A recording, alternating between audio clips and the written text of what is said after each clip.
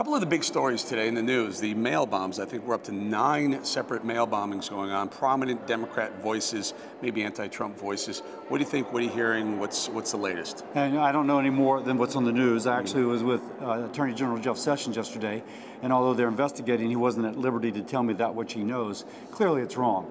We, the Republicans, the conservatives, have been the target of this literally. Think Steve Scalise from Louisiana, my home state. So we are going to condemn violence. We're going to condemn it no matter from where it comes or to whom it is directed. There's no place for it. This is not Venezuela. This is the United States. I hope they catch the person and arrest him and charge him with attempted murder. Attempted murder across the board, maybe even further, maybe hate crimes or whatever that it might be. But it's got to be scary being a U.S. Senator in this day and age. As you pointed out, about 16 months ago, Steve Scalise and a group of Republican ball players on a baseball field getting shot up, Scalise almost dying.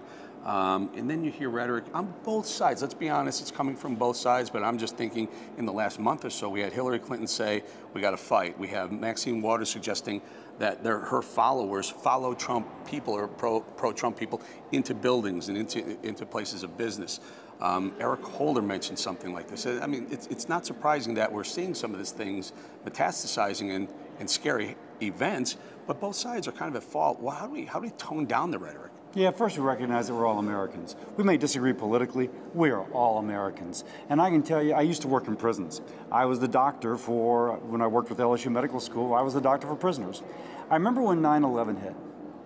The inmates were upset. They were angry, they were mad, because they were Americans, and America had been assaulted. And I thought, here are folks convicted typically for antisocial crimes, and they are first Americans, and then they are something else.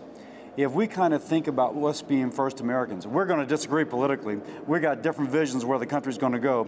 Conservatives think the individual should have the rights, and the left thinks that the government should tell us what to do. But after that disagreement, we should not assault each other. Not assault, and also we should play this out. Let the protests happen, but let them be peaceful, and let the decisions being made on the future of the country happen in the halls of Congress. And let me add to that. There should not be an attempt to intimidate.